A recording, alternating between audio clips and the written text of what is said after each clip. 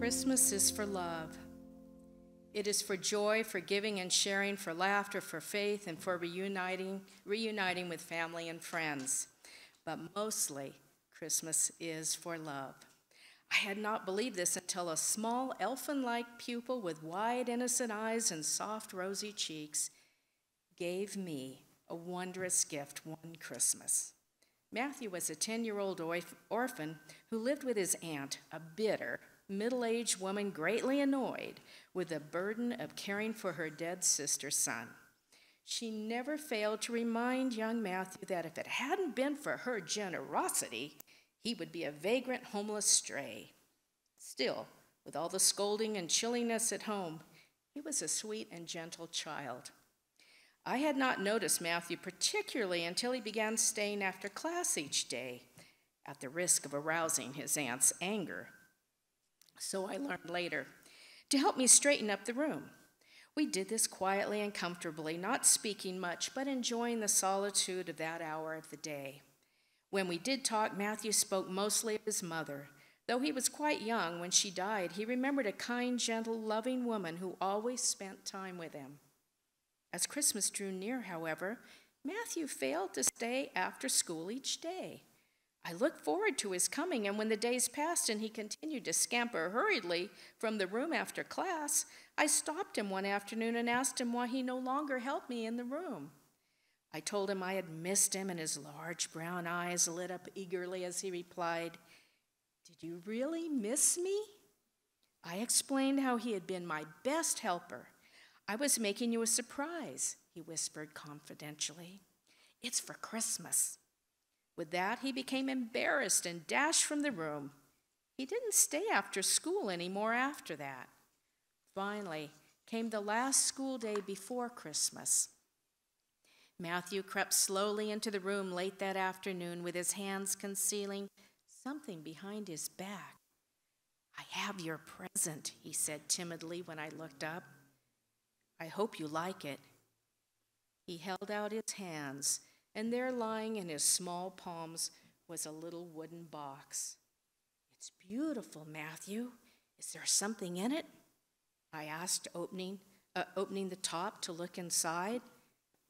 "Oh, you can't see what's in it," he replied, "and you can't touch it or taste it or feel it. But Mother always said it makes you feel good all the time, warm on cold nights and safe when you're all alone." I gazed into the empty box. "What is it, Matthew?" I asked gently, "that will make me feel so good?" "It's love," he whispered softly. "And Mother always said, it's best when you give it away. So I'm giving you mine." He turned and quietly left the room. So now I keep a small box, crudely made of scraps of wood, on the piano in my living room, and only smile when inquiring friends raise quizzical eyebrows when I explain to them that there's love in it. Yes, Christmas is for happiness, singing, and gifts, but mostly Christmas is for love. Love for each other, love for the Lord Jesus, and remembering his great love for us.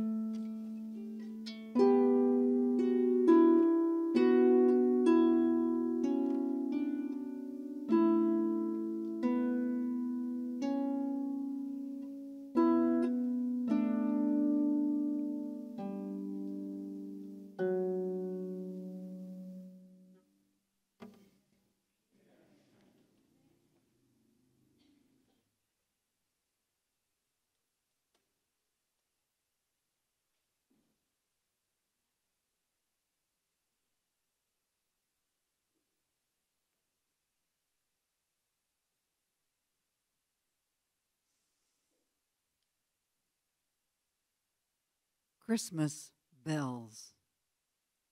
Henry Wadsworth Longfellow.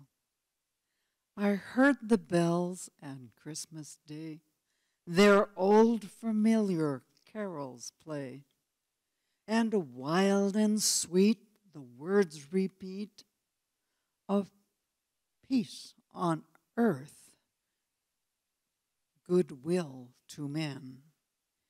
And though now, as the day had come, the belfries of all Christendom had rolled along the unbroken song of peace on earth, goodwill to men, till ringing, singing on its way, the world resolved from night to day.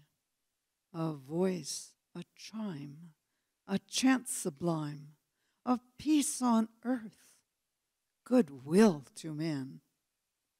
And in despair I hang my head. There's no peace on earth, I said.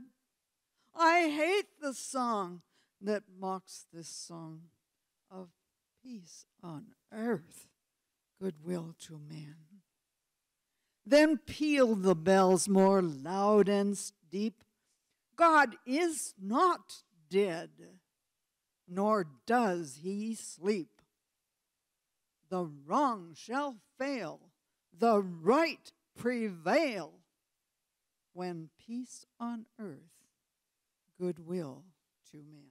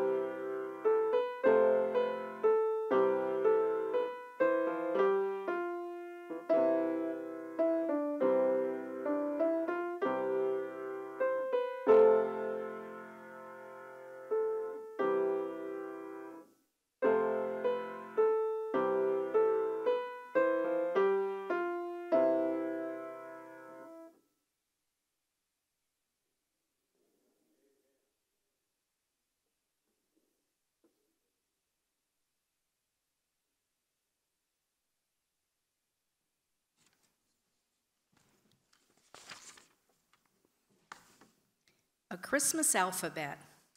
A is for angels appearing so bright, telling of Jesus that first Christmas night. B is for Bethlehem, crowded and old, birthplace of Jesus, by prophet foretold.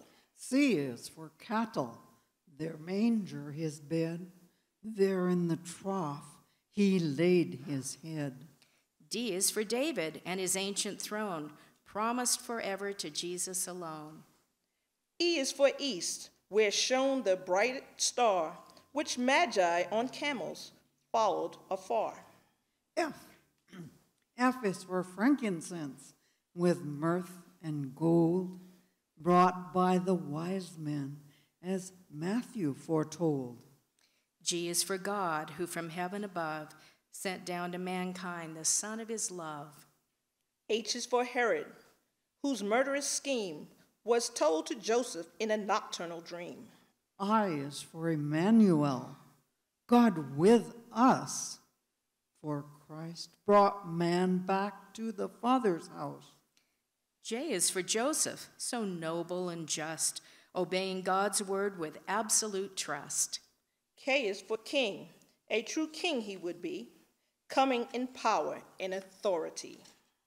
L is for love, that he brought down to earth, God enfleshed in his lowly birth. M is for Mary, his mother so brave, counting God faithful and mighty to save. N is for night, when the Savior was born, for nations of earth and people forlorn. O is for Omega, meaning the last, his eternal, present, future, and past. He is for prophets, when living on earth, foretold his redemption and blessed birth. Q is for quickly, as shepherds who heard, hasten to act on that heavenly word. R is for rejoice. The sorrow of sin is banished forever when Jesus comes in. S is for Savior. To be this he came. The angel of God is also his name. T is for tidings of joy, not danger, telling of him who laid in a manger. U is for us, to whom Jesus was given, to show us the way and take us to heaven. V is for virgin, foretold by the sage, God's revelation on prophecy's page. W is for wonderful, his works and his words, the King of all kings and Lord of all lords. X is for Christ. It's X in the Greek, anointed, Messiah, mighty, yet meek. Y is for yes, called God's yes in his word, God's answer to all is Jesus the Lord. Z is for zeal, as it burned in Christ's heart. Lord, by thy Spirit, to us zeal impart.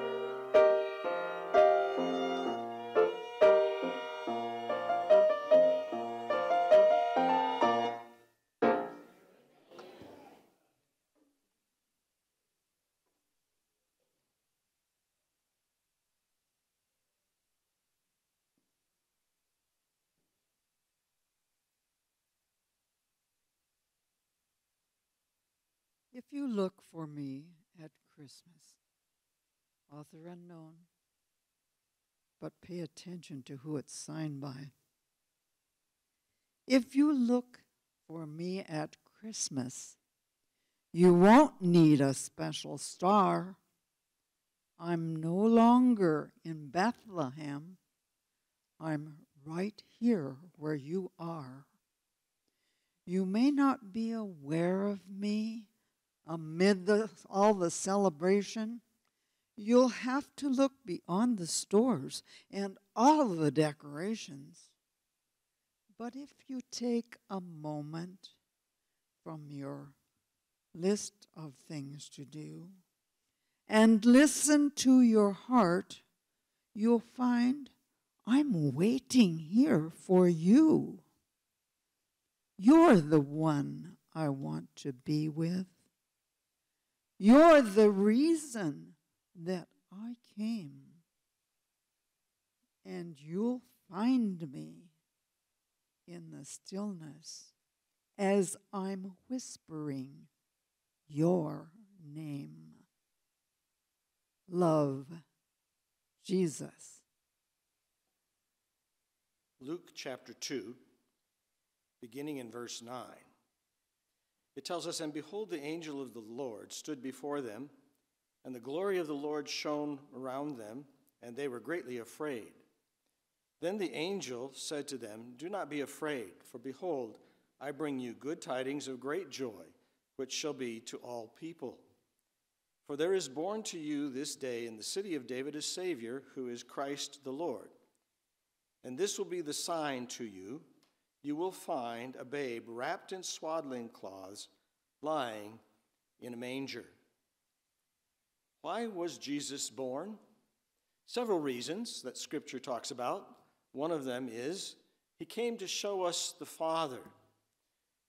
Philip was asking Jesus in John 14, "Show us the Father." And Jesus said, "He who has seen me has seen the Father."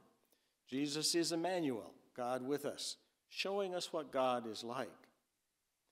And in 1 John 2:6, it also tells us that he gave us an example, that we should walk as he walked. An example of victorious, obedient, dependent, trusting walk with God.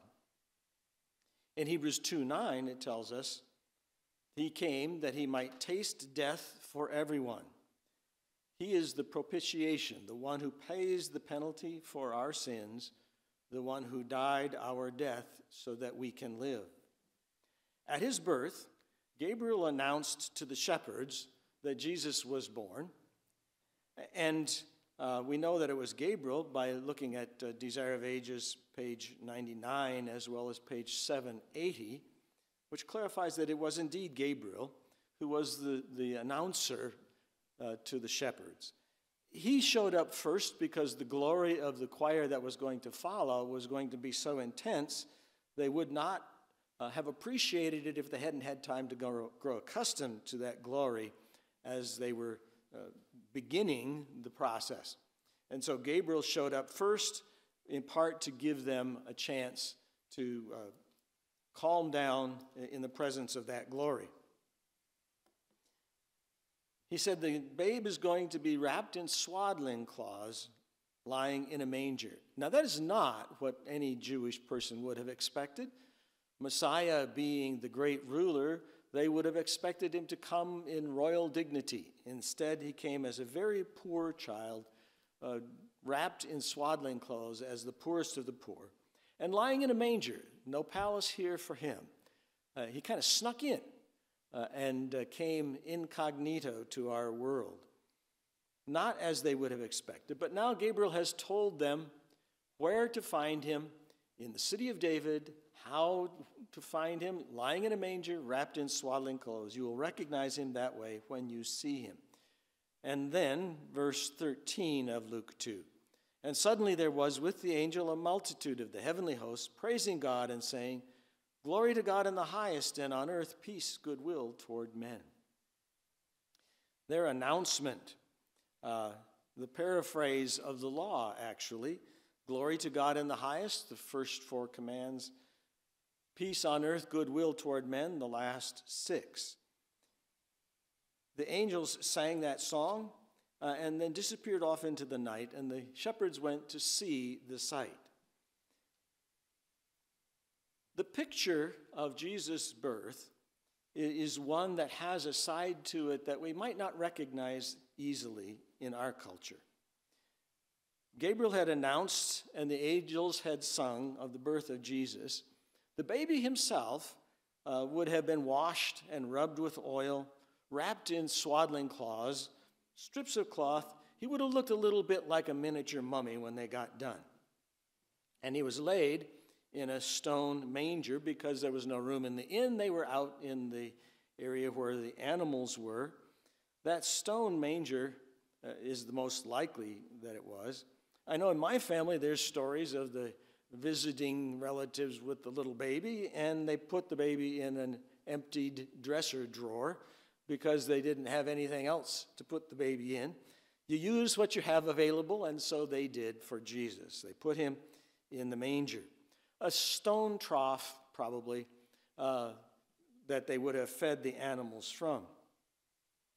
In those days, a stable might very likely have been a cave or grotto carved into the hillside. The traditional place of Jesus' birth in Bethlehem is a grotto carved out of the stone. The archaeologist at seminary when I was there gave us the word semi-troglodytic. A troglodyte comes from trolls, and troglodytic means ones that live in caves.